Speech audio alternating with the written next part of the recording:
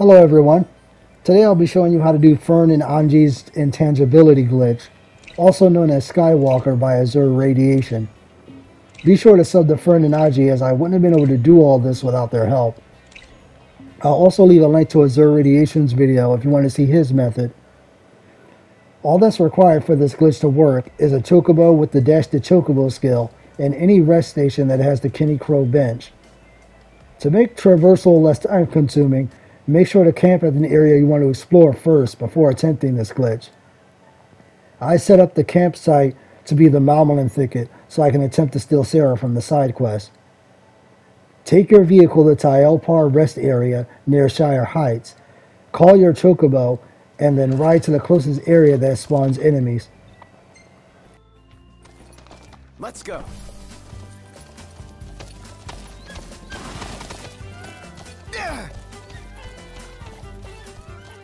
Make sure to position yourself so that you're always facing the chocobo and the bench is behind you. Then, when the enemies spawn, immediately use the dash to chocobo skill and warp strike quickly to the Kenny Crow bench while keeping the chocobo in your field of vision. The camera will stay fixed while you are moving, so it'll make getting to the bench hard.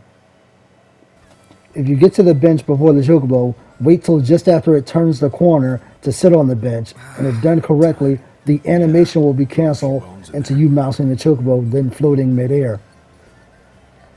Shortly after, Noctis will dismount and then be stuck midair.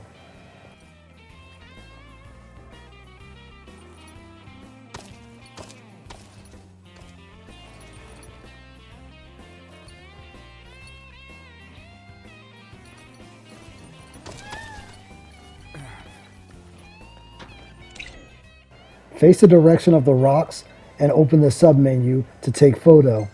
Then press X to take photo and cancel out of it while holding the joystick up. Do this repeatedly until Noctis is able to walk on the ground. Then bring up the map menu and choose to return to car.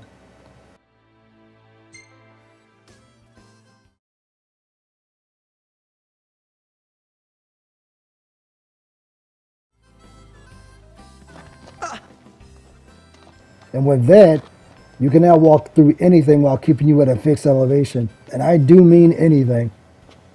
Doing this multiple times changes the properties of the elevation too. Now, since I set up my camp at the Malmalin thicket, it's time to see if I can recruit Sarah.